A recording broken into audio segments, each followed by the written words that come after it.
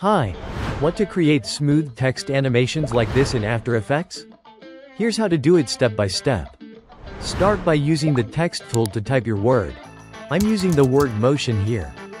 Let me just keep the text center aligned. Open the text layer, click Animate, and choose Position. Then add Opacity from the Add menu. Set the Y position to 100, then drop the opacity to 0%. Create a keyframe for offset by clicking on a stopwatch. Then set the value to -100. Now move a second forward and set the value to +100. In advanced settings, change the shape to ramp up. Let's keep ease high to 25% for smooth movement, and ease low to 100%. Now scroll all the way up and enable motion blur. Now you have a clean, flowing text animation. Perfect for titles, intros, or lower thirds.